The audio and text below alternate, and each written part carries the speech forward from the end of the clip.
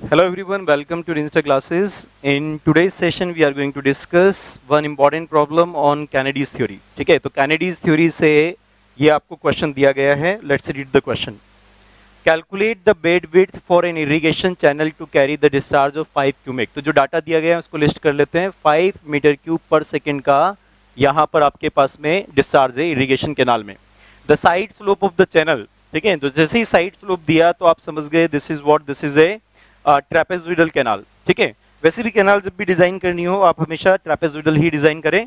तो base width मान लेते हैं कि b के बराबर है, यहाँ पर जो डेप्थ ऑफ फ्लो है वो मान लेते हैं y के बराबर है, and the side slope given is equal to what, it is given in the question, that is 1 half horizontal to 1 vertical. इसका मतलब क्या है, 0.5 हॉरिजॉन्टल टू 1 वर्टिकल. देखो कैनाल डिजाइनिंग का जब भी क्वेश्चन आए, मान लो साइड स्लोप गिवन ना हो, आप हमेशा ये साइड स्लोप मान करके जो है कैनाल डिजाइन कर देंगे. 0.5 horizontal to 1 vertical, this can be assumed. ठीक है, assume the critical velocity ratio, CVR यहाँ पर बताया गया है. सीवीआर, ठीक है, जो कैनेडीज थ्योरी में सीवीआर था उसको जो आपने एम से रिप्रेजेंट किया था, that is given in the question 0.8. ठीक है, पूरी थ्योरी बताई थी मैंने आपको, क्योंकि कैनेडी ने जो अध्ययन किया था वो किया था अपर बारीक डोप कैनाल सिस्टम पर, तो उसके लिए तो m की वैल्यू 1 थी, लेकिन बाकी दूसरी जगह पर दूसरी कैनाल्स में इंडिया में जब जरूरत पड़ी गई, ठीक है, तो उन्होंने सीवीआर एक रेशियो निकाल करके देखा जिसको बोला है क्रिटिकल वेलोसिटी रेशियो, और ये वैल्यू 0.8 है. ठीक है, 0.8 कब ली जाती है, अगर पार्टिकल जो है वो स्टैंडर्ड साइज से फाइनर है तो आपका वैल्यू लेस देन 1 आता है. स्टैंडर्ड साइज से बड़ी साइज का पार्टिकल है तो ग्रेटर देन 1 वैल्यू आती है. हम डिटेल में क्लासेस में डिस्कस कर चुके हैं. ठीक है, जो वैल्यूज प्रपोज की थी कैनेडी ने. बोला गया है take the first trial depth is equal to 1 metre. हम जानते हैं प्रोसीजर के दौरान हमको ट्रायल एंड एरर अप्रोच अपनानी पड़ती है, तो उसने बोला हुआ है फर्स्ट ट्रायल डेप्थ को 1 मीटर मान लो. The channel has the bed slope of, S दिया गया है, चैनल का जो बेड स्लोप है वो 0.2 मीटर पर किलोमीटर आपको मेंशन है क्वेश्चन के अंदर. ठीक है, तो 0.2 मीटर डिवाइडेड बाय हो जाएगा 1000. ठीक है, 1000 metre, this is coming out to be 1 divided by 5000. ठीक है, तो बेसिकली जो बेड स्लोप आपको क्वेश्चन में मेंशन है वो 1 डिवाइड बाय 5000 दिया हुआ है. कटर्स इक्वेशन है v बराबर c अंडर आर एस. ठीक है, तो c का जो एक्सप्रेशन कटर्स ने दिया था चेजिस इक्वेशन है बेसिकली, लेकिन इसमें जो c कांस्टेंट है, चेजिस कांस्टेंट, वो आपको कटर्स फॉर्मूले से निकालना होगा. ठीक है, check the depth, the value of c for the given condition is computed as 30 given है. v is the mean velocity of the flow, r is the hydraulic mean radius. ठीक है, एंड बाकी चीजें आपको बता रखी है. ठीक है, तो let's start with this question. सबसे पहले कैनेडी ने जो फॉर्मूला दिया था उस फॉर्मूले पे नजर रखते हैं. ठीक है, वी नॉट कैनेडी के हिसाब से जो क्रिटिकल वेलोसिटी आप कैनाल में ले सकते हैं ताकि कैनाल जो है वो रिजिड बाउंड्री कैनाल रहे आपका. ठीक है, कहने का मतलब क्या है, रेजाइम चैनल की कंडीशन को अचीव करने के लिए, दैट मींस कि सिल्टिंग और स्कोरिंग ना हो, कितनी वेलोसिटी रखनी पड़ेगी, ये कैनाल के लिए कैनेडी का एक्सप्रेशन था. 0.55 multiplied by m and y raised to the power 0.64. this was the expression given by the Kennedy. ठीक है, तो क्रिटिकल वेलोसिटी इसको कहते हैं, ये क्रिटिकल वेलोसिटी रेशियो है, और इस क्रिटिकल वेलोसिटी को चेक करवाते हैं ये किससे, कटर्स फॉर्मूले से ये चेक करवाते हैं, जो कटर्स फॉर्मूला v बराबर c under root R S दिया गया है. ठीक है, ये दोनों वेलोसिटीज बराबर होनी चाहिए, इनके एक्सप्रेशन में यही लॉजिक दिया गया था. ठीक है, तो देखते हैं जरा. इन्होंने बोला था कि जो पहली ट्रायल डेप्थ है, ठीक है, जो फर्स्ट ट्रायल डेप्थ है उसको 1 मीटर मानो. तो trial depth is equal to 1 metre हमने यहाँ पर मान लिया कि ट्रायल डेप्थ 1 मीटर है. ठीक है, तो v नोट की वैल्यू निकाली जा सकती है. v note will be coming out to be 0.55. Question में CVR 0.8 गिवन है, multiplied by 1 raise to the power 0.64, तो आपको क्रिटिकल वेलोसिटी मिल जाएगी.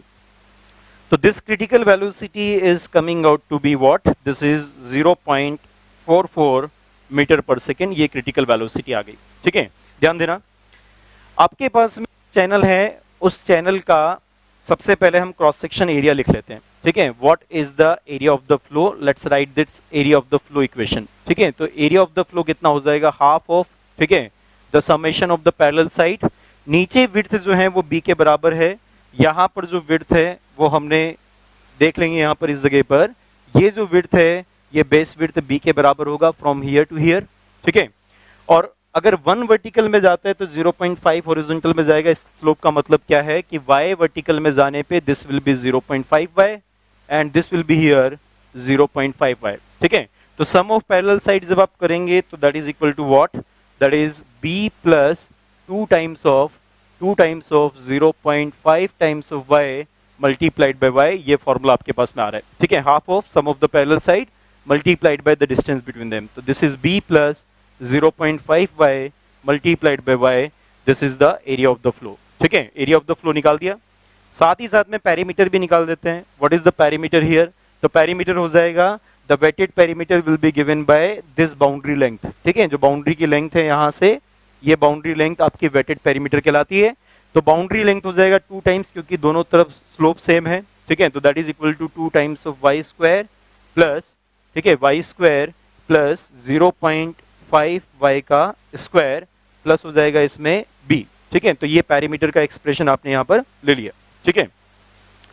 सबसे पहले क्वेश्चन के अंदर डिस्चार्ज आपको मेंशन था, ठीक है, क्वेश्चन के अंदर डिस्चार्ज मेंशन है, वेलोसिटी हम निकाल चुके हैं, तो सबसे पहले हमको एरिया निकाल देना चाहिए, तो area of the flow will be given by q divided by velocity, q आपके पास में था, the value of q was कितना गिवन है, the value of q given is 5 metre cube पर सेकेंड, ठीक है, तो you can write this value as 5 divided by 0.44, तो if you solve this is coming out to be 11.36 metre square, ठीक है, 11.36 metre square.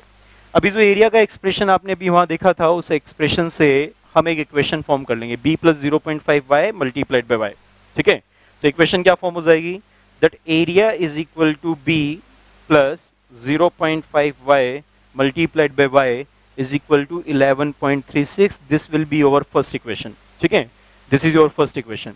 दूसरी equation आप निकाल सकते हैं v बराबर c under root R S करके, ठीक है, तो वहां से भी आपको रिजल्ट मिल जाएगा, या फिर r निकाल सकते हैं, r is equal to a by P, ठीक है, तो सबसे पहले यहाँ पर हम फाइंड आउट कर लेते हैं, दैट इज 11.36 और आपको y, अच्छा y क्वेश्चन के अंदर मेंशन है, देखो इस जगह पर y हमने एज्यूम किया था, ठीक है, we have already assume the value of y, ठीक है, तो एरिया जो होगा that is 11.36 is equal to b plus 0.5 multiplied by 1 multiplied by 1, तो यहाँ से आपको चैनल की विड्थ मिल जाएगी, ठीक है, तो bottom width is coming out to be 10.86 metre, ठीक है, तो बॉटम विड्थ आ गया 10.86 मीटर। यहाँ से नेक्स्ट जो है आप निकाल सकते हैं the value of b you have already calculated, now you will calculate r, ठीक है, हाइड्रोलिक रेडियस, तो हाइड्रोलिक रेडियस आ जाएगा a divide by p, area आपके पास में था 11.36, ठीक है, पेरीमीटर भी यहाँ से निकाल दो आप सबसे पहले, तो पेरीमीटर की जो मैग्नीट्यूड है वो आपके पास में आ जाएगी फ्रॉम दैट इक्वेशन, ठीक है, पेरीमीटर निकाला था ये, तो पेरीमीटर का जो एक्सप्रेशन है वो यहाँ पर पुट कर दें, ठीक है, तो पेरीमीटर आपके पास में था दैट इज दिस एक्सप्रेशन से यदि आप पेरीमीटर निकालें, let's write this expression here, तो पेरीमीटर का जो एक्सप्रेशन था उससे आप जो है सबसे पहले ये वैल्यू निकाले, तो 2 times of under root of Y square plus 0.55 का स्क्वायर प्लस b, y को पुट कर दो 1 और b को पुट कर दो आप 10.86, तो पेरीमीटर आ रहा है आपका दैट इज 13.1 मीटर, ठीक है, this is coming out to be 13.1 metre, तो दिस इज 13.1 मीटर, रेशियो जब आप लेंगे तो r मिल जाएगा दैट इज 0.86 मीटर, ठीक है, यहाँ से 0.86 मीटर आ गया। अब ये जो आपने हाइड्रोलिक रेडियस निकाला है, ठीक है, इस हाइड्रोलिक रेडियस से आप जो है कटर्स फॉर्मूले से v निकालेंगे, ठीक है, तो लेट्स कैलकुलेट कि कटर फॉर्मूले से v क्या होगा, v from the cutters equation, ठीक है, फ्रॉम द कटर्स इक्वेशन हम v कैलकुलेट करना चाहते हैं, तो v का जो फॉर्मूला था वो c under root R S था, ठीक है, क्वेश्चन के अंदर c ऑलरेडी दिया हुआ है, the value of c given is 30 multiplied by under root of 0.867, ठीक है, तो this is 0.867 multiplied by 1 divided by 5000, तो रिजल्ट आ रहा है 0.395 मीटर पर सेकेंड, ठीक है, 0.395 मीटर पर सेकेंड। कहानी ये है कि कटर की जो स्पीड आए और यहाँ से जो स्पीड मिले दोनों बराबर होनी चाहिए, अब यहाँ वाली स्पीड ज्यादा आ रही है तो इसका मतलब क्या है, डेप्थ को घटाना पड़ेगा, so let's reduce the depth, और रिड्यूस कैसे कर सकते हैं डेप्थ को, तो ट्रायल के लिए, सेकंड ट्रायल के लिए जो अभी अभी रिजल्ट निकला है उससे आप इसको अपडेट करो, ठीक है, तो क्या करना पड़ेगा, वी नोट जो आपने भी निकाला है cutters say that is coming out to be 0.395, तो 0.395, ठीक है, इसको आप क्रिटिकल वेलोसिटी ले लो, 0.55 multiplied by 0.8 y raise to the power 0.64, तो यहां से आपको y मिलेगा वापस, ठीक है। तो value of y calculated from here, this is equal to 0.844 metre, 0.844 metre. इससे कोई भी छोटी वैल्यू से हम ट्राई कर सकते हैं। सो लेट्स ट्राई विद, ठीक है, let's try with the depth y is equal to 0.8 metre, ठीक है। ये प्रोसीजर आपका बार बार चलता ही रहता है, ठीक है, जब तक कि आपको वेलोसिटीज बराबर ना मिल जाए। तो पहले ट्रायल में तो क्वेश्चन में दे रखा था कि 1 मीटर से ट्राई कर लो, आपने जो है y को अब 0.8 मीटर मानना है, ठीक है। तो यहां से नेक्स्ट टाइम पर जब अपडेट करेंगे तो क्या क्या चीजें अपडेट होती चली जाएगी, देखें जरा।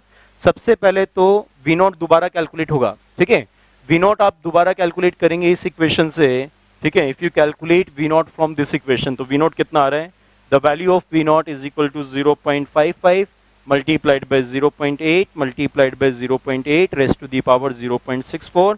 तो यहां से क्रिटिकल वेलोसिटी आ जाएगी, ठीक है। तो यहां से आएगा ये 0.38 मीटर पर सेकेंड, ठीक है। वेलोसिटी जो है वो 0.38 मीटर पर सेकेंड आएगा। और यहां से फिर आप वही सारा डाटा फिर से निकालेंगे जो स्टेप्स मैंने आपको स्टार्टिंग में दी है। तो मैं डायरेक्टली लिख देता हूं। अगर आप एरिया कैलकुलेट करेंगे यहां से, ठीक है, that is coming out to be 13.16 metre square. उससे पहले आप जो है यहाँ पर पेरीमीटर भी कैलकुलेट कर लें, बी कैलकुलेट कर लें, ठीक है। If you calculate be here, this is 16.05 metre, ठीक है, this is the value of B. And यहाँ पर इन दोनों से आप पेरीमीटर यूज कर सकते हैं। Perimeter calculated is 17.84 metre. और यहाँ से आपको हाइड्रोलिक रेडियस मिल जाएगा, that is equal to 0.738 metre. Steps बिल्कुल वही लगेगी जो आपने फर्स्ट इटरेशन में यूज किया है। और यहाँ से वेलोसिटी आप कटर्स फॉर्मूले से वापस निकालेंगे तो वेलोसिटी आ रही है 0.364 मीटर, ठीक है। वेलोसिटी आ रहा है 0.364 मीटर। और हम कितना लेकर के गए थे, 0.38 मीटर लेकर के गए थे मीटर पर सेकंड में, ठीक है। दिस इज 0.364 मीटर पर सेकंड। तो 0.38 मीटर पर सेकंड है, ये 0.364 है, इसका मतलब अभी भी कम करना पड़ेगा। तो मैं आपको फाइनल सॉल्यूशन देता हूं कि इस जगह पर लेट्स एज्यूम की जो डेप्थ है वो 0.65 मीटर है, ठीक है। आपका आंसर मिलेगा 0.65 मीटर एज्यूम करने पर। So let's assume y is equal to 0.65 metre, ठीक है। तो आप ट्रायल बाय ट्रायल चेक करते जाते हैं। 1 मीटर पर आपको स्पीड जो है बराबर नहीं मिली, फिर आपने ट्राई किया 0.8 मीटर के लिए, 0.8 मीटर पर भी बराबर नहीं मिला। कैनेडी का जो रिलेशन है उस रिलेशन के बराबर स्पीड आनी चाहिए कहां पर, कटर्स फॉर्मूला से। तो 0.65 मीटर से जब ट्राई करेंगे तो मैं आपको कैलकुलेशंस बता देता हूं कि क्या क्या आएगा। V0 कैलकुलेट करते हैं तो V0 is coming out to be, आपका फॉर्मूला लगेगा 0.55 multiplied by m given was 0.8, y दिया हुआ है 0.65, ये अज्यूम किया, रेज़ टू दी पावर 0.64। तो यहां से रिजल्ट आपको मिल रहा है दैट इज 0.334, ठीक है। दिस इज 0.334 मीटर पर सेकेंड। ये अकॉर्डिंग टू द कैनेडीज स्पीड होनी चाहिए, ठीक है।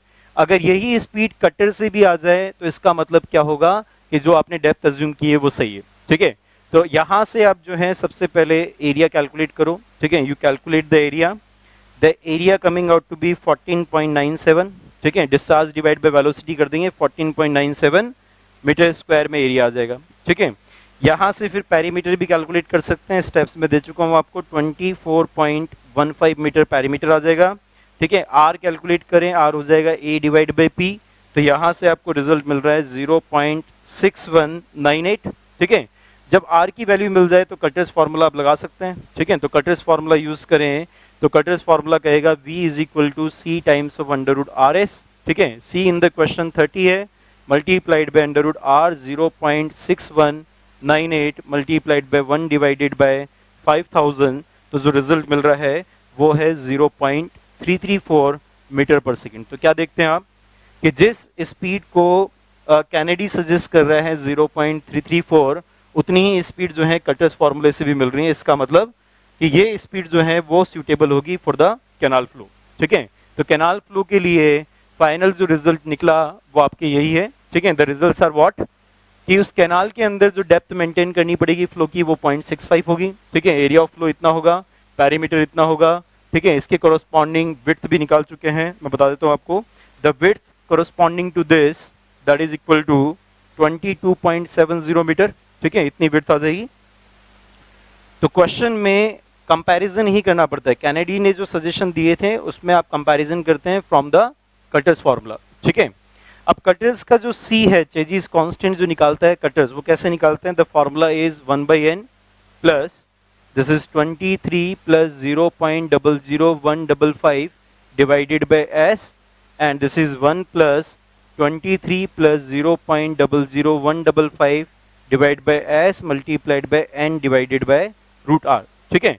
तो जो कटर्स का फॉर्मूला है सी निकालने का, वो ये इक्वेशन है। इस इक्वेशन से कटर्स का कांस्टेंट निकाला जाता है, चेजिस कांस्टेंट, ठीक है।